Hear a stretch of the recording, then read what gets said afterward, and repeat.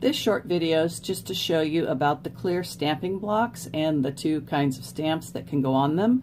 Photopolymer here on the left, or the cling stamps that are red rubber on the right.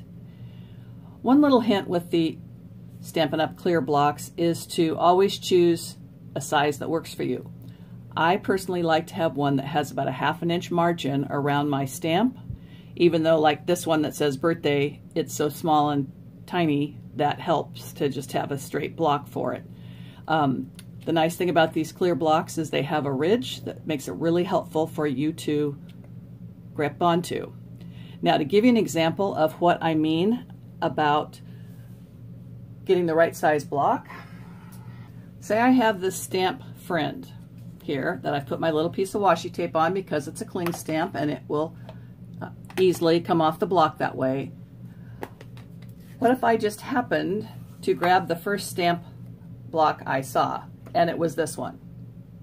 Now, the reason giant blocks aren't great for little stamps is because when you try to ink them, you very often get ink in the corner of your blocks, and sometimes you forget that there's ink there and you stamp it on your paper and you have a mess, or you get a halo.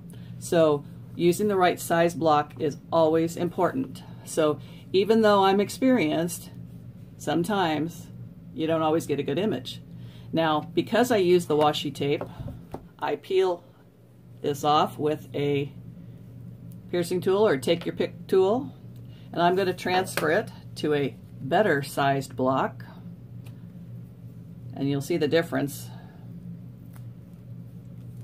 in the image here.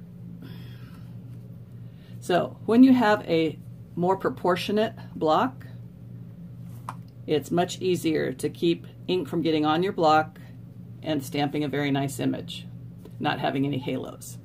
So give that a trick when you're using your cling stamps or your photopolymer stamps to stamp great images without getting any ink on the corner of your blocks.